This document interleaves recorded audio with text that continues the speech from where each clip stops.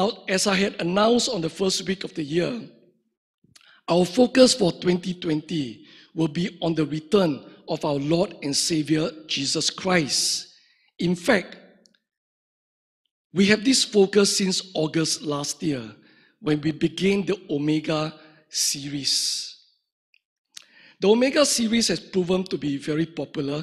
I think it's the most popular series that I've preached in the last 13 years.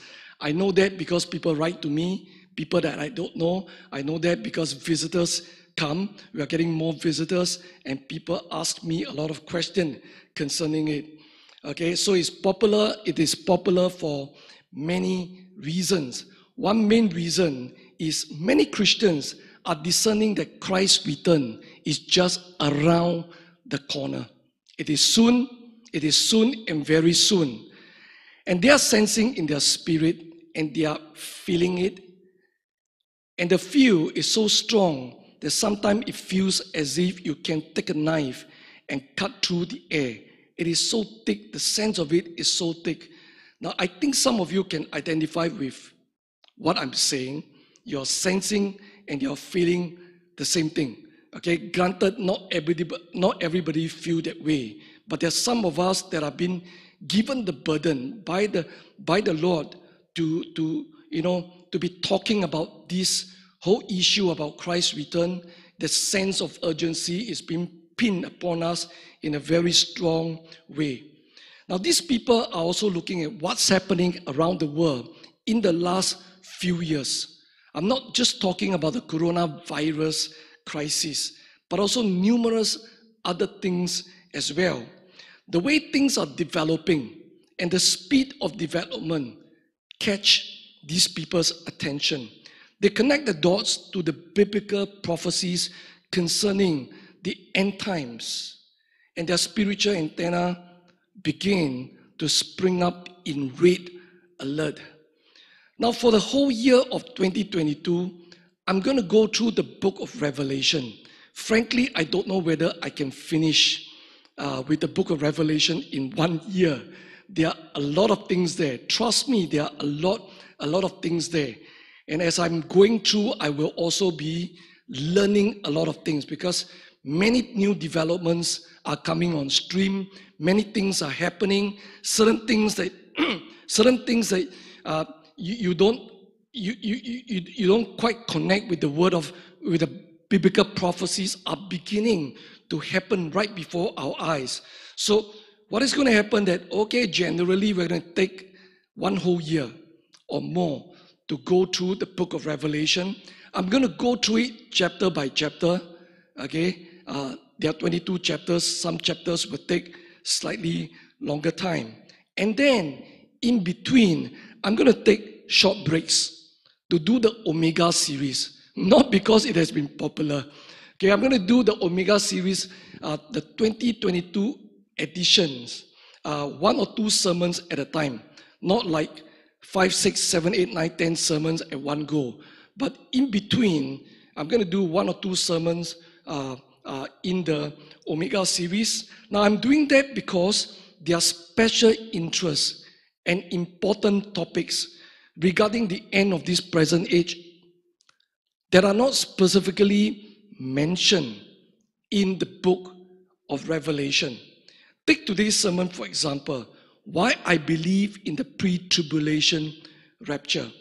The book of Revelation doesn't talk specifically about this topic of the rapture.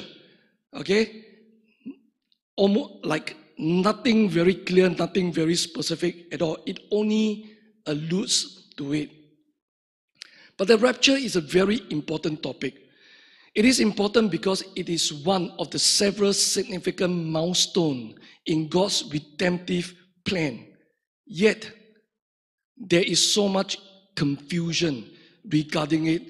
There is so little understanding regarding it. People are taking different positions. People have different opinions, and sometimes they fight over the opinion concerning this mysterious event. Another topic that I would like to touch on in the Omega series is transhumanism. Some of you will be, whoa, Pastor, you're going off the deep end. But for those of you who are clued in, you understand that this is a very important topic that is developing. Transhumanism is the idea that humans will evolve beyond their current physical and mental limitations. With the incredible advancement in the fields of artificial intelligence and biotechnology, transhumanism, ladies and gentlemen, is no longer a figment of imagination and science fiction fantasy. It is now a reality. Believe it or not, this topic is discussed at a very high level, globally, okay, amongst the think tanks, amongst the global elites, okay, in different quarters. And if you are not already aware, we are standing in the cusp of the fourth industrial revolution. Okay, it's a big word, but I'll talk about it when we come to, when I talk about on the sermon on transhumanism. We are at a critical stage of transition from how the world will function to another stage. You know, we are talking about the Internet of Things only recently. But now, we are already talking about the Internet of Bodies. Now, how many of you have heard of these two terms? Okay, these are very significant terms. You got to begin to read. You got to begin to keep up with current affairs. Okay, Bible is important, but these things are very, very important because it affects how we live in the last day. It affects what we can do and what we cannot, or what we should not do, or what we should be very careful about in the last days. The speed of development is not just phenomenal. It is accelerating. Human augmentation with AI and genetic engineering has become a reality. A new hybrid of cyborgs, human and machine, human and genetic manipulation is already emerging. Now, some of you, especially the younger people, I think you'll be excited by it. You'll be thrilled by this whole development. And you say, hey, Pastor, this is fun, okay? This is fun. You can imagine how gaming can be taken to a whole new level.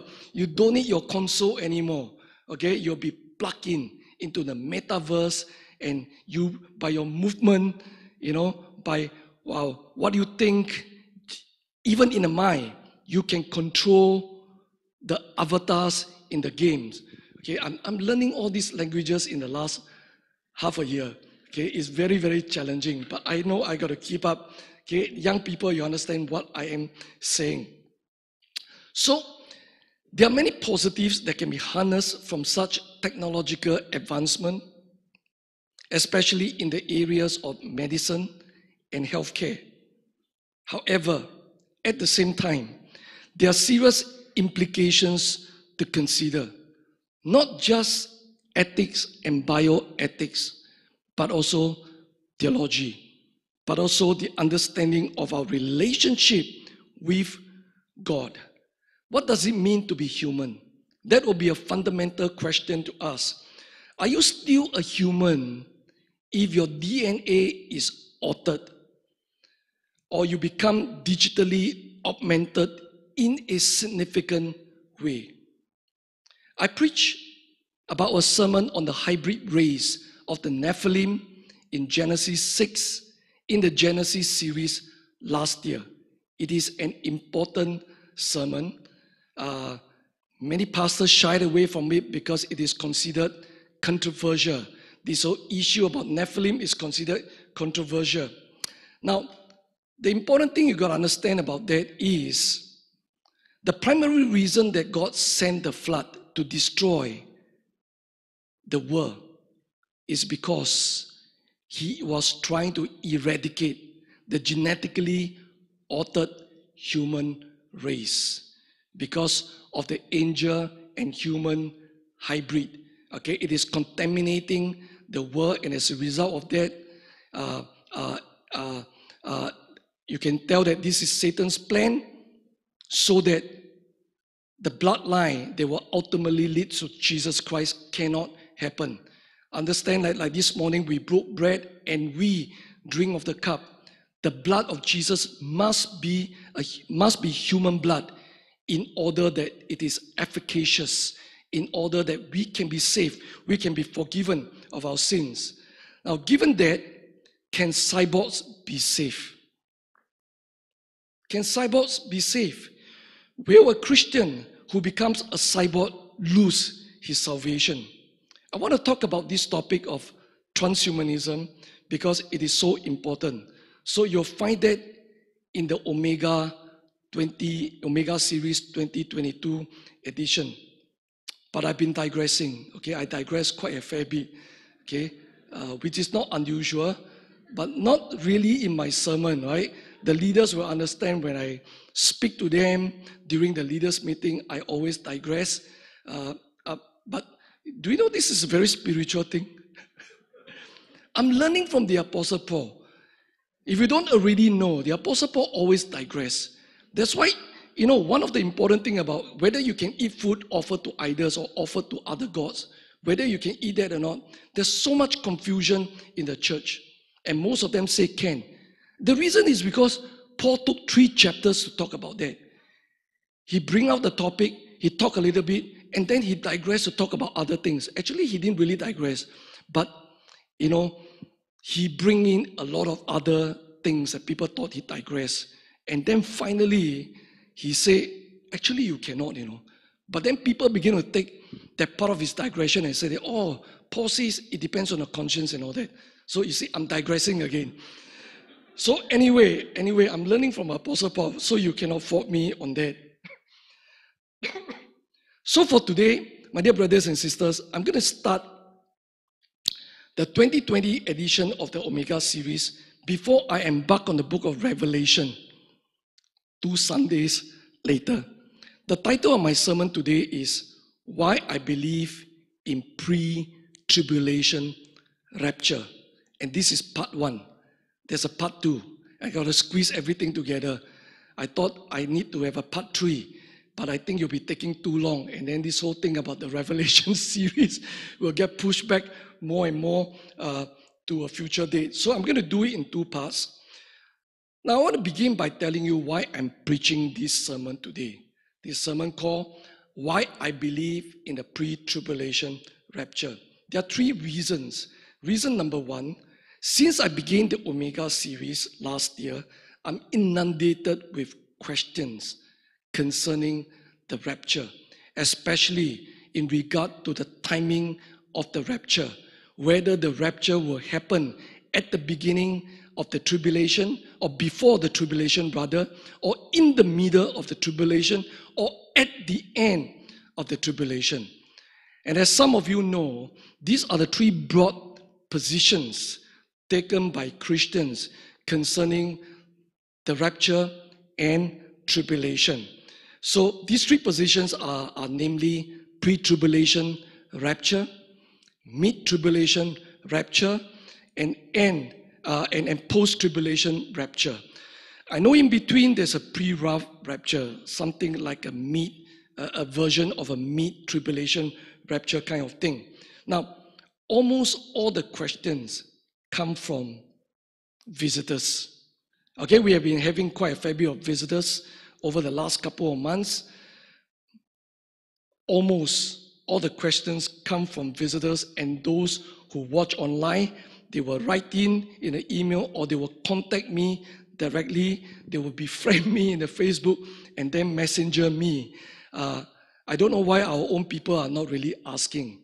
Maybe you understand my position, and through all the sermons in the past, you get to understand why I take the pre-tribulation rapture. I hope it's not because you're not interested. Okay? Anyhow, that's reason number 1. Reason number 2, though the rapture is frequently mentioned, it is seldom taught.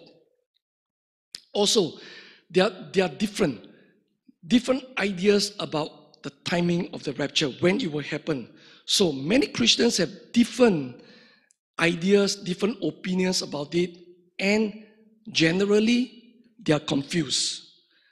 Most preachers, I want you to know, most preachers take a position, but they don't teach on the position that they hold. They don't normally do that because this whole rapture thing is considered a controversial topic.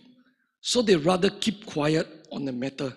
True, it is not exactly an easy topic to teach because the Bible does not clearly state the timing of the rapture. But that doesn't mean that the understanding of it is obscure. Okay, but that doesn't mean that the understanding of it is obscure. To me, it is very, very clear.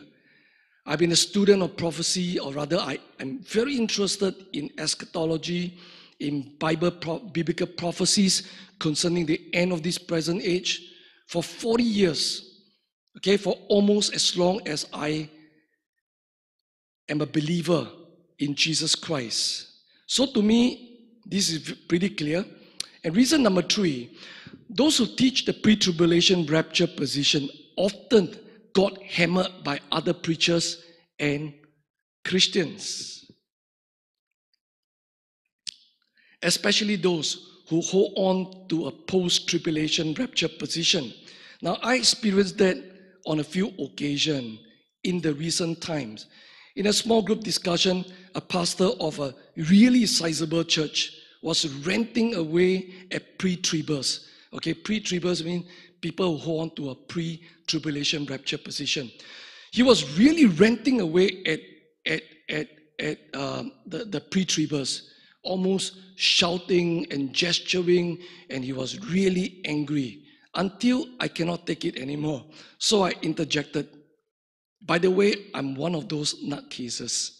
And then he quickly stopped because he knows that despite the fact that our church is not that big, he doesn't want to trifle with me when it comes to a topic that I'm familiar with. So he stopped talking after that. Now, I don't know exactly why. The post-tribbers, some, not all, some post-tribbers get so worked up with pre-tribbers. From my conversation with these people, they often say, the first thing that will come out from their mouth is this: "What makes you think that we Christians don't have to suffer? What makes you think that we Christians don't have to suffer?" You see, they see pre-tribulation rapture teaching as a form of escapism. Okay, trouble come, escape, and therefore a lot of people like to hold on to that position. And they contend that it will breed complacent Christians who will be ill-prepared for the rapture, for the return of Christ. The argument sounds very noble and logical, except that it has a fundamental flaw. What matters is not what we think about best for the believers. What really matters is what the Word of God says, what God thinks about this matter. It is frivolous to base any argument, this argument, on our own conjecture, on our own opinion, on what we think is true, on what we think is best for believers. Now, if you want to read a more detailed treatment on my counter-argument, please check out an old pastoral reflection of mine, written in 20th of May 2020. The title of that reflection is "Answering Two Common Criticisms of Pre-Tribulation Rapture." By the way, it is enclosed in your bulletin today. So today you have two pastoral reflections, one a fresh one and one an old one. This is the one. You can also find it in our website under pastoral reflection. Now, let me give a short response. My short response to the question, what makes you think that Christians don't have to suffer, is this: it is the wrong question to ask. It is the wrong question to ask. The rapture is an important event. Okay, it's an important event in God's redemptive calendar.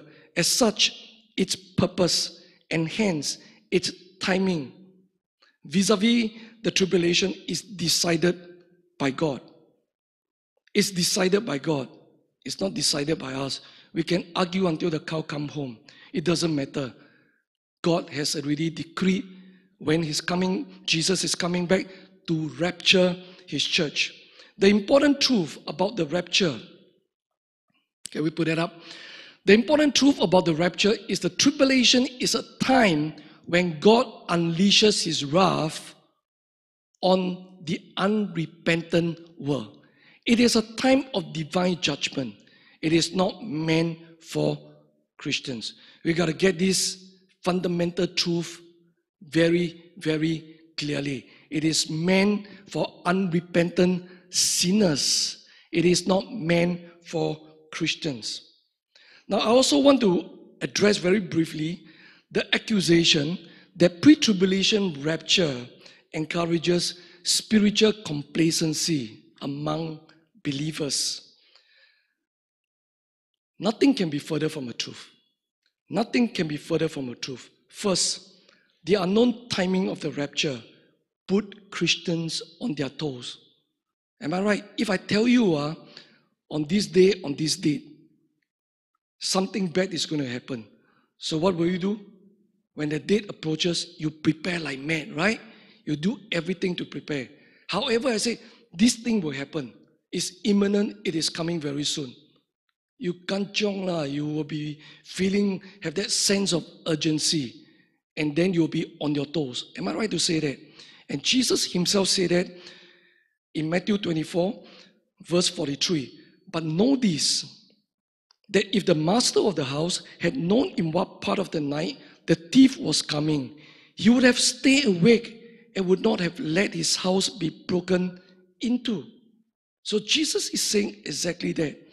And the truth is, we do not know exactly when Jesus is returning. And therefore, we have to be vigilant, we have to be alert, we have to be prepared at all times. Secondly, as you know by now, because I'm preaching this sermon, I believe in the pre-tribulation rapture position. But I am always telling people from this church, and those of you who have been tuning in or watching the Omega series know that I am always warning believers concerning the return of our Lord Jesus Christ until some people are sick and tired of it. And there are people who tell me, Pastor, why you keep repeating that? Because it's important. And because I'm preaching the pre-tribulation rapture position, I repeatedly warn people about deception and spiritual complacency. I repeatedly warn people that the time leading to the rapture, the time leading to the return of our Lord will be dark, dystopian, and immensely challenging. I've even gone to the extent, if I remember, on 2 occasions, one time in an altar call, that we need to be prepared even to die. Not that I'm gung-ho, but looking at the scripture, anything can happen. You're beginning to see the world going in that direction, especially in liberal democracies in the West. Conspiracy theory, no, there's a conspiracy going on to establish the global government. So things are happening very fast. I believe that very soon Christians will be persecuted, perhaps in a different way from what you see in the book of Acts. In some way it will be the same, in some way it will be different.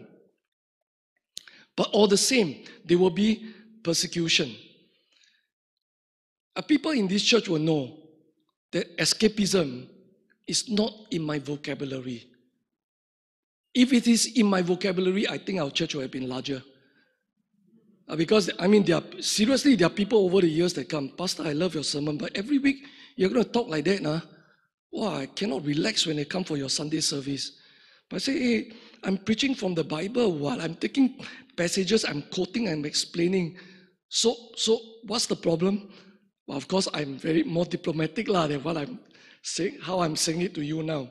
So, anyway, these are the 3 reasons why I'm preaching on this title today. Okay, I want to end my introductory remark. Very long, right? But I think you're learning something, you're hearing my heart, you're understanding what's happening, what's processing at the back of my mind. So I want to end my introductory remarks by stating my stand on the pre-tribulation rapture position. I take a strong stand. I take a very, very strong stand on this position. Why? Because I'm convinced and I'm fully persuaded that Jesus will return and he will rapture the church before the 7-year tribulation. I take a strong stand because, can we put it up? I take a strong stand because I've studied the topic in depth. I take a strong stand because it is the most fitting scenario. I take a strong stand because I look at the topic of rapture from broad perspectives. People that like to counter otherwise have only a one-track mind, will quote only a few verses. I take a broad perspective. I explore both the Old Testament and the New Testament. Yes, even in the Old Testament, I consider the ancient Jewish perspective or context, both from the scripture and from the ancient Jewish practices. Pre-tribulation rapture, in my estimation, is the most logical and coherent conclusion one can arrive at, considering what I have just said and using a literal approach to interpreting the relevant scriptural passages. You will know what I mean later. The mid-trib and the post-trib views have many gaps, many gaps. In my humble opinion, the arguments are not always cogent, the arguments are not always logical, and they are often incoherent. Okay, the word I'm using is incoherent. Besides, one is forced to interpret many of their supporting passages using allegories. You know what is allegory? The passage say one thing, but you allegorize it. That means you look at it figuratively. Say, oh, it can mean this, it can mean that. Very dangerous to interpret the Bible that way. The moment you interpret that way, you come to 10% will say that I have a different interpretation. This is my truth. This is my understanding of the Word of God. Okay? So, people that hold on to, especially the post-trib, spiritualize biblical passages unnecessarily. Now, I will leave my comments regarding these two other views as that. I rather highlight the merits, I rather highlight the rationale for the pre-trib position than to run down these two other positions. Okay? But I got to say that a little bit so that at least you understand that, hey, I'm a thinking person, and I'm a spiritual person, but I also think, and I think quite deeply and quite broadly about matters of significance. Now, though I take a strong stand on the pre-tribulation rapture position, please understand this. I am not dogmatic about that. I take a very strong stand, but I'm not dogmatic about that. I won't insist that I'm right and you are wrong. And because I'm the senior pastor of this church, hey, everybody take the pre-trib position. No, I won't do that. Okay? I can live with people with different opinion. This is not a hill that I am willing to die on. So I'm perfectly fine with anyone who take a different position. Okay? So relax. Be happy. Although I'll come very strong in my reasoning, but please relax. You see, on several occasions, I've told our church leaders that they can take whatever position, even some weird position, but try not to. Positions in regard to the rapture vis-a-vis the tribulation. Now, it is fine with me as long as they don't force it down on their community group members or other people in the church. You can present your position and let people think about it, decide, and then choose. Now, here's another thing I want you to understand.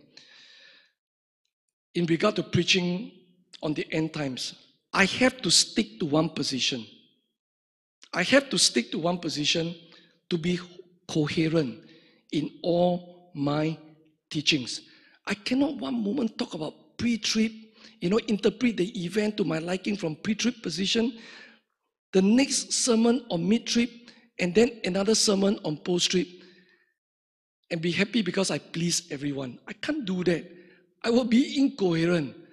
Okay, and you think that your pastor is stupid, moving from place to place. So let me give you an example. Post-tribers like to say that the 144,000 super evangelists that we read about in Revelation chapter 7 are Christians. They will say that this is the church. 144,000 spiritual, hyper-spiritual Christians from the church. But for pre-tribers like me, who take a very literal view in interpreting the scripture, we will say, no, these are the Jews. Okay, the reason is very simple, because it is specifically stated in quite fair bit of detail that this 144,000 comprise of 12,000 from each tribe in Israel. Over several verses. Okay, we don't want to allegorize that. We don't want to spiritualize that. It is something literal. We don't want to turn it into something figurative in order to fit our position. Many people interpret the word of God in that way. Why? Because they first hear about that teaching, or they go to a certain theological seminary and they hold that position lock, stock, and barrel. But people like me, I read very widely. I explore certain topic very deeply, and I'm not beholden to any school of thoughts. I'm only beholden to checking the facts, going back to my Bible, and see what the Holy Scripture says about it. Okay, now we can get started. We got two parts, so relax, we got time, okay? We got two parts. Why I believe in pre-tribulation rapture. You will not get simplistic answers from me. If you want to get something easily digestible, take it and happy, okay, pre-tribulation rapture, don't have to go through the tribulation. You're not going to get that from me. I will be comprehensive and detailed. I'll cover as much and as deeply as possible so that you have a good grasp as to why the pre-tribulation rapture position is the most biblically logical and coherent view. In other words, in Mandarin they say, 我讲到你心服口服.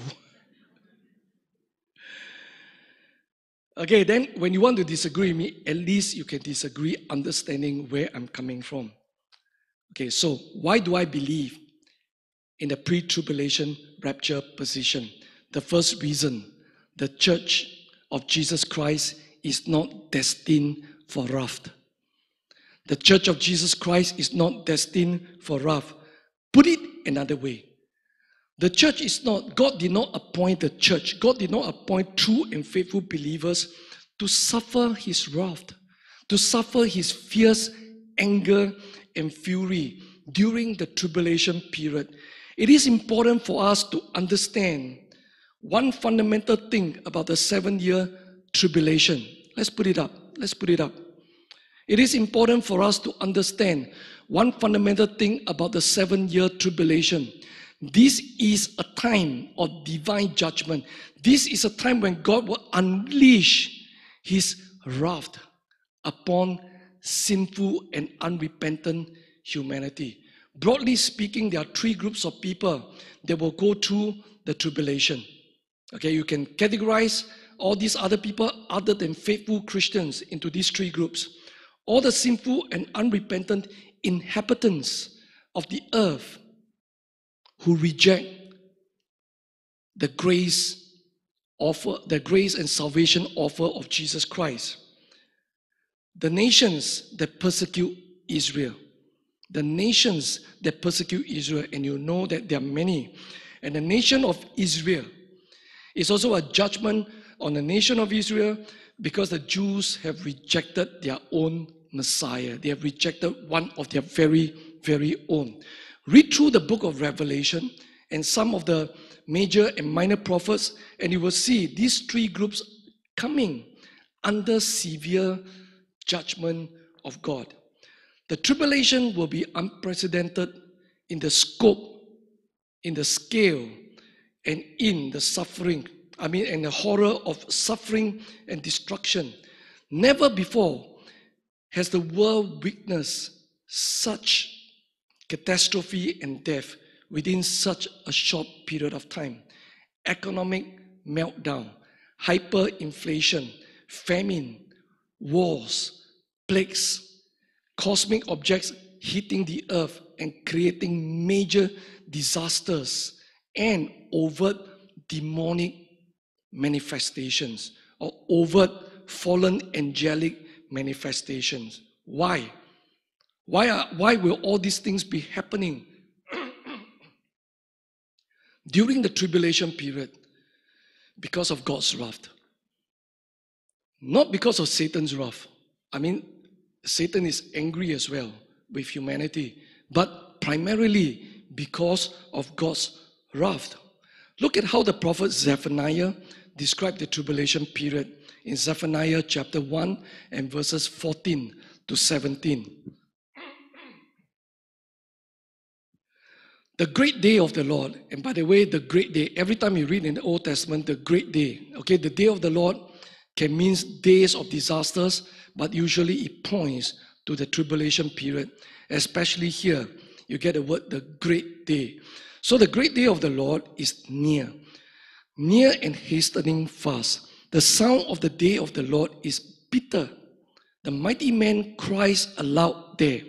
A day of wrath is that day. Okay, wrath. A day of wrath is that day. A day of distress and anguish. A day of ruin and devastation. A day of darkness and gloom. A day of clouds and thick darkness. A day of trumpet blast and battle cry against the fortified cities and against the lofty battlement. I will bring distress on mankind. I will bring distress on mankind, saith the Lord. I will bring distress. Don't just blame it on the human. Don't just blame it on Satan. The Lord says, I will be the one that is bringing distress on mankind so that they will walk like the blind because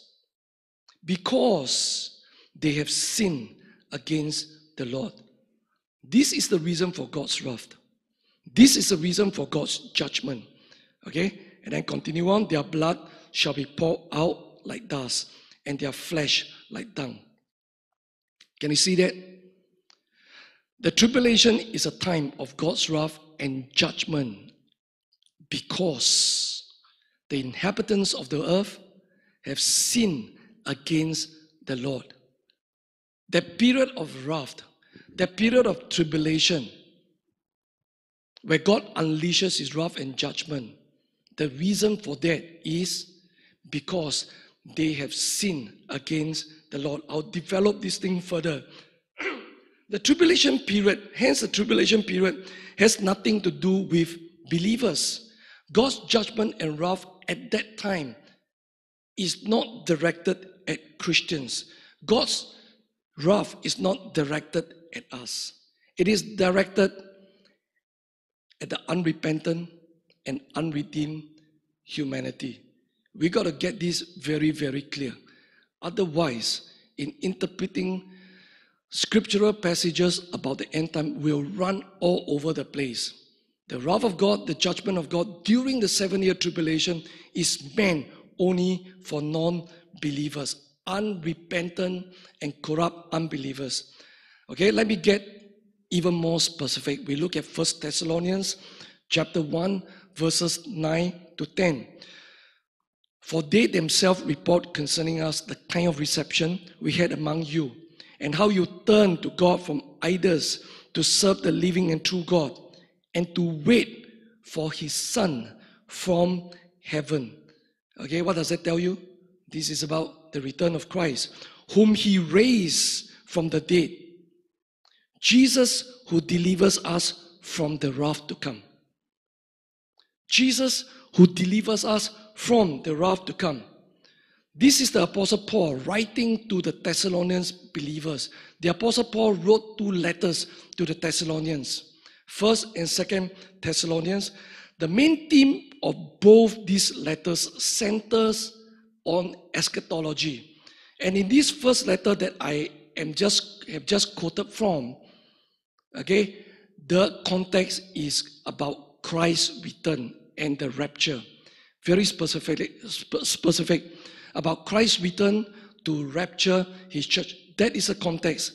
And it is in this context that Paul says to wait for his Son from heaven, whom he raised from the dead, Jesus, who delivers us from the wrath to come.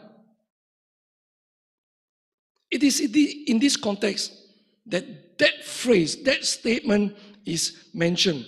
And in the context of the letter, in the context of the entire letter, the short letter of 1 Thessalonians, the wrath that is to come can only mean one thing: the tribulation,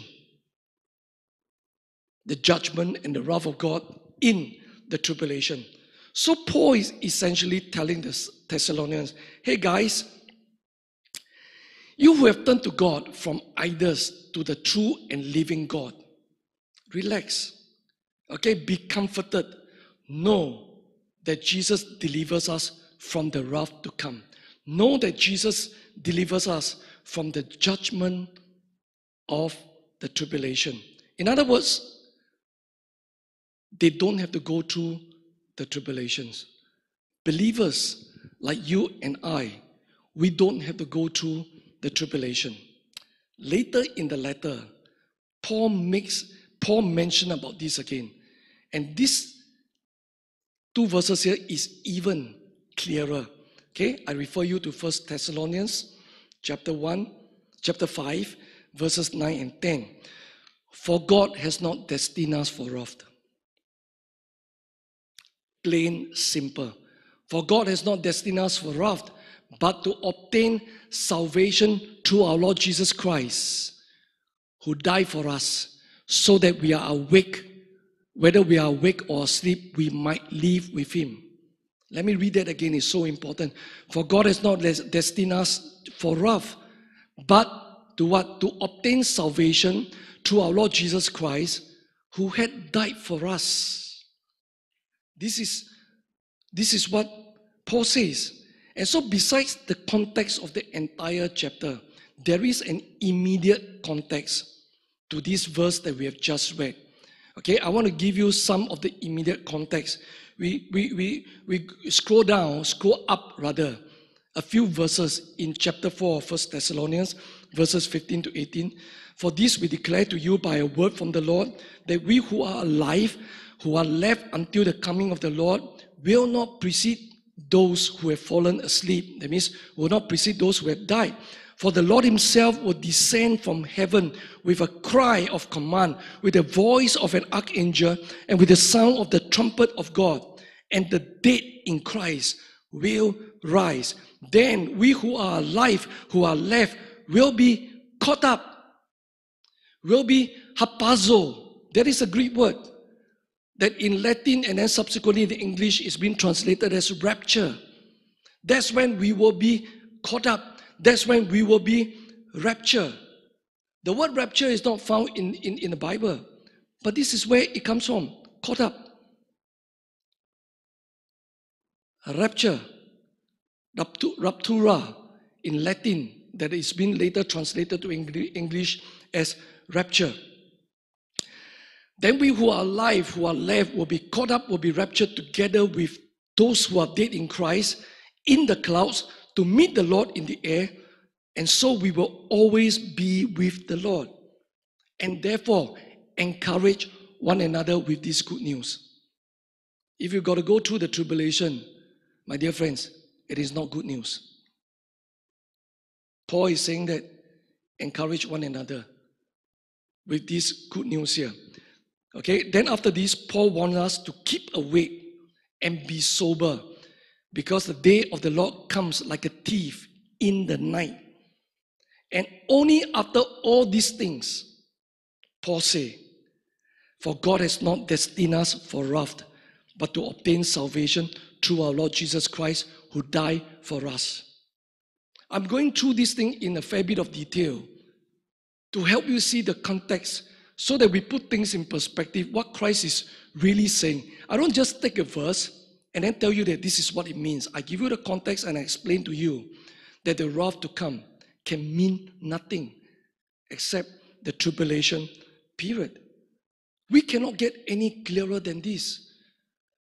Although there is no one statement to say that there is a pre-tribulation rapture. But you cannot get any clearer than this. My dear brothers and sisters, we are not destined for wrath. Believers are not destined for wrath. And there is a reason why we are not destined for wrath. And Paul gave us the reason.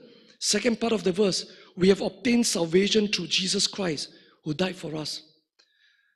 Because we have obtained salvation through Jesus Christ, who died for us. You see, one of the works that Jesus accomplished on the cross of Calvary is this. He is the propitiation of our sins.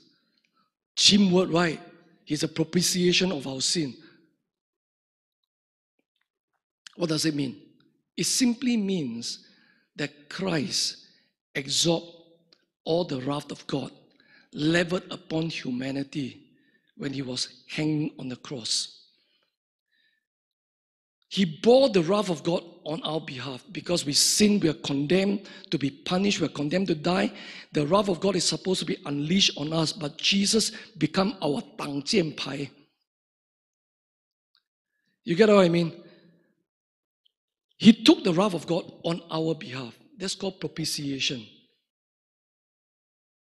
A lot of modern theologians even try to do away with that understanding. Say, oh, that would be too cruel of our Heavenly Father. But this is what it is. God is angry with sin. God is angry every day with sin, in as much as He's gracious and loving towards people because He wants to bring them into the kingdom of God. So, my dear brothers and sisters, believers don't come under the wrath of God. Let's get this clear. Believers don't come under the wrath of God. We will be raptured before the tribulation begins. And so this is my the first reason why I believe in pre-tribulation rapture. Why do I believe in pre-tribulation rapture? The second reason, Jesus shelters His church from tribulation. Jesus shelters His church from tribulation. This promise is not stated clearly. Okay? It is stated cryptically. But once you perceive it, you understand that believers will be raptured before the tribulation begins. And so I'm going to go through this explanation in a rather long-winded way. Few people know that some of the redemptive narrative of the Gospels of John and Matthew are couched in the ancient Jewish wedding imagery and language. But this shouldn't be surprising to us. Okay, it shouldn't be surprising to us because it is a pattern found in the Old Testament and the New Testament. In the Old Testament, God is often portrayed as the husband and Israel as the wife. Whereas in the New Testament, Jesus is the bridegroom and the church the bride, isn't it? So this wedding imagery is always there. Okay, this part we can understand. But when languages are used that are associated with the ancient Jewish wedding, we get lost there. Okay, we modern readers, 2,000 years apart from that time, we get confused. So let me tell you very briefly about the ancient Jewish wedding, how they practice it. Now, there are two stages to the ancient Jewish wedding. The first stage is the betrothal. The second stage is the wedding itself. The betrothal is very much like our modern engagement ceremony. In our modern engagement ceremony, the young couple would have the ceremony to announce to their families and their friends that, hey, we are getting married in the near future.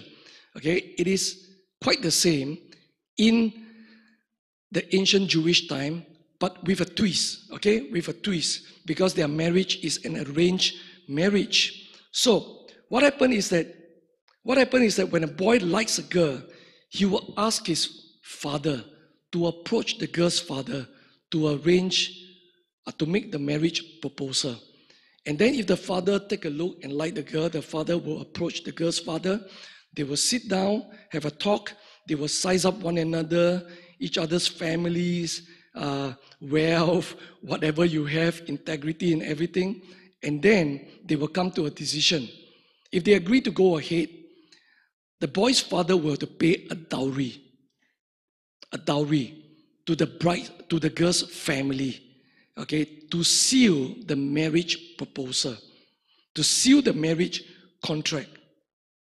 However, the wedding will not take place immediately. It usually takes place only 1 year or so later. Okay, you understand this, you understand some parables. Otherwise, you read some of the parables, you're wondering why, the wedding date is fixed and yet people say, I cannot come. It's because there are two phases to the ancient Jewish wedding. So, the wedding will happen 1 year later, right? So in the meantime, what did the bride and groom do? The groom will go back to the father's house and then build a room for his matrimonial home in the future. Okay, build a room. And this is usually an extension from the father's house. They are generally, people are quite poor. Okay, they'll build an extension from the father's house.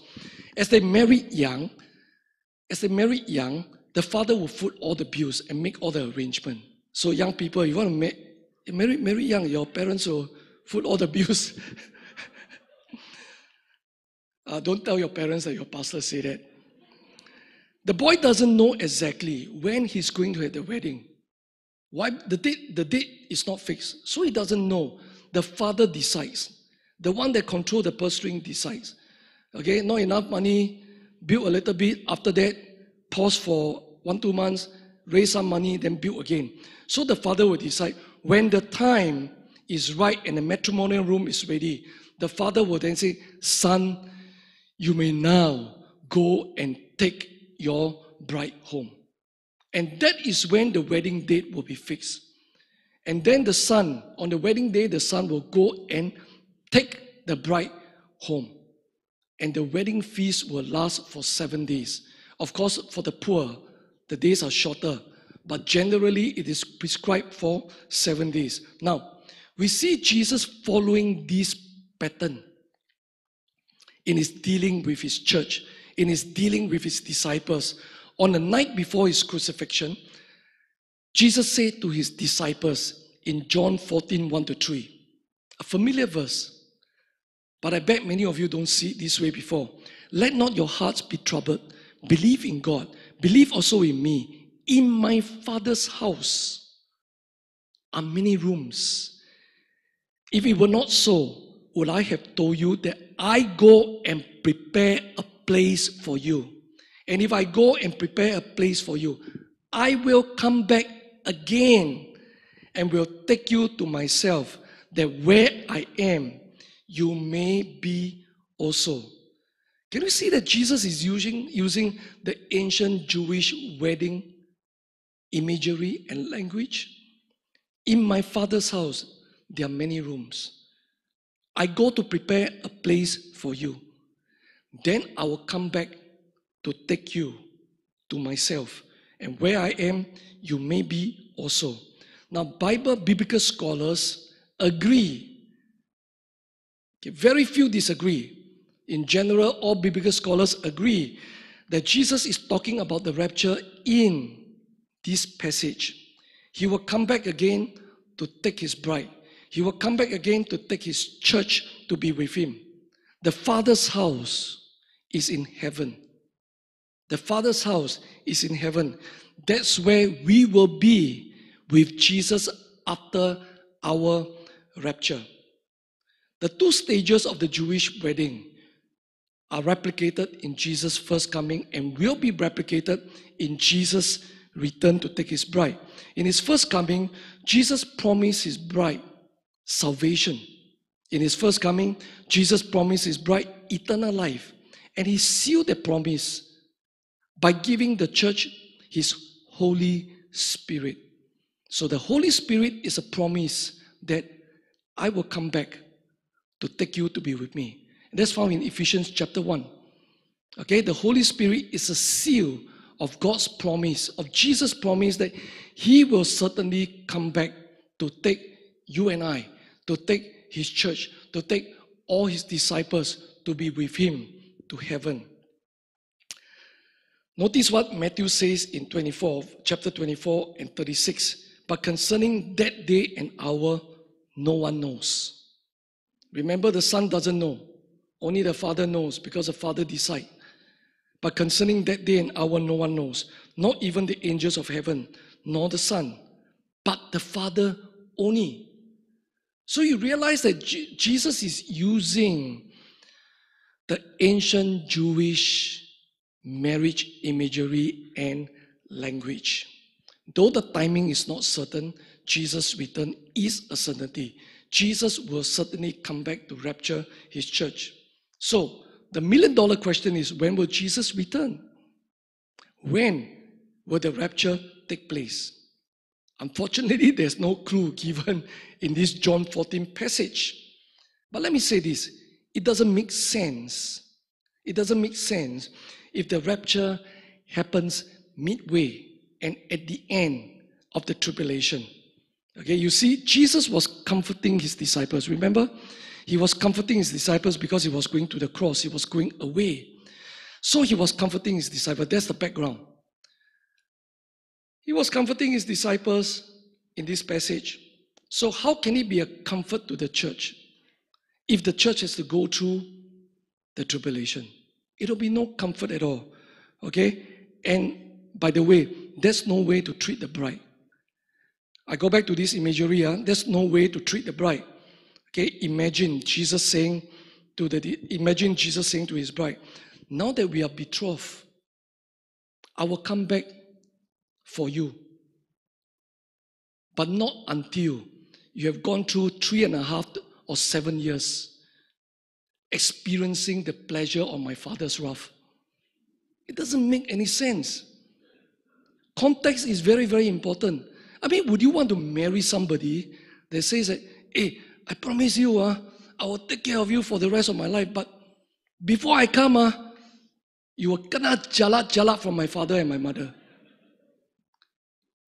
Okay, but granted, many of you will say, hey, Pastor, you are reading into it. But yes, I'm reading into it, but it makes common sense.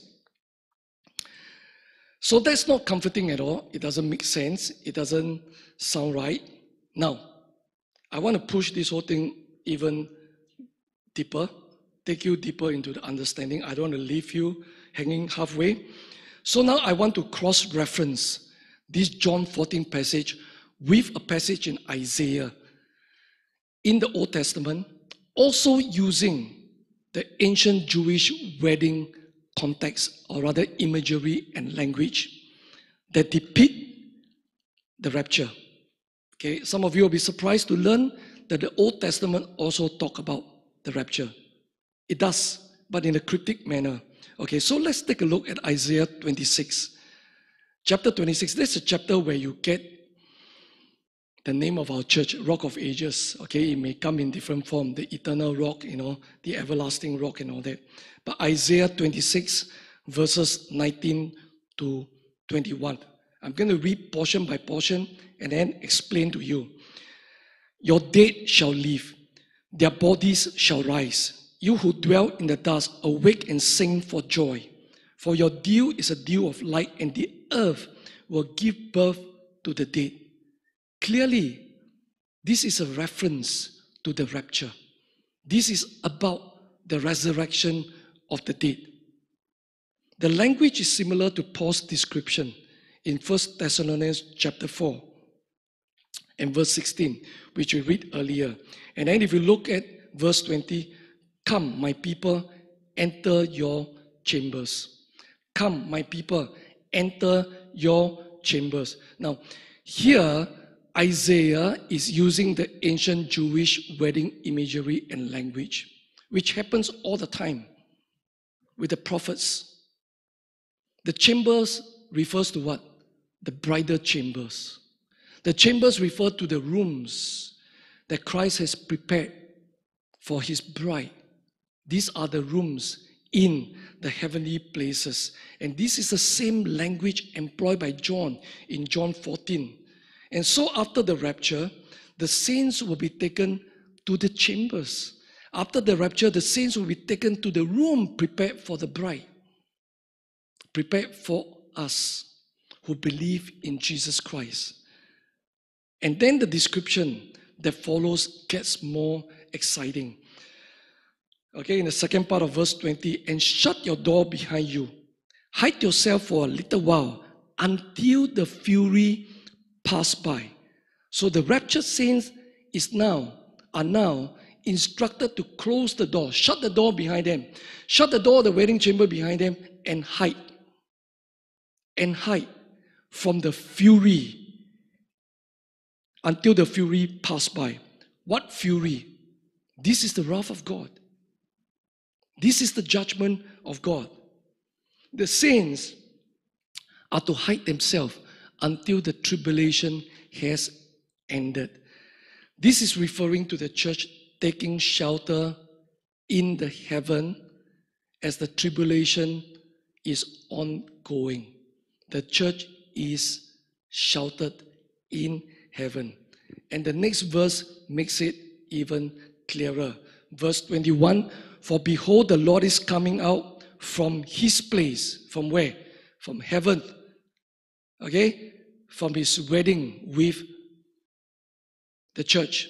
The Lord is coming out from his place to punish the inhabitants of the earth for their iniquity, for their sin. And the earth will disclose the blood shed on it and will no more cover its stain.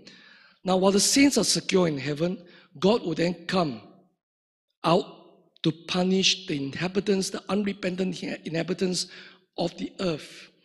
And this fits into the description of the tribulation, where God unleashes his wrath, where God will judge the earth. Everything fits in very, very nicely. Now, let me summarize this Isaiah passage that we have just gone through. First, the rapture will happen. The dead in Christ will rise. It didn't mention about those who are still alive, but Paul talked about that in 1 Thessalonians 4:17, that following the dead in Christ rising, those who are alive will also rise. After that, Jesus will then take the bride that is now raptured into the clouds, take them and bring the bride to his Father's house, where there are many rooms, many bridal chambers. So again, it is similar to John 14 description. And what happened after that is this: the tribulation will begin down on the earth. God will come out, Jesus will come out and begin to judge the earth.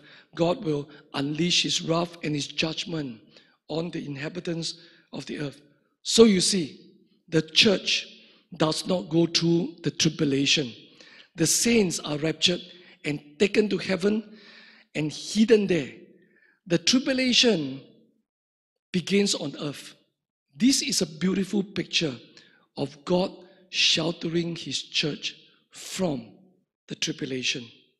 And so this is the second reason why I believe in a pre-tribulation rapture position. We're coming to an end soon. Why do I believe in the pre-tribulation rapture? The third reason, God promises to keep faithful believers from the tribulation. God promises to keep faithful believers from the tribulation.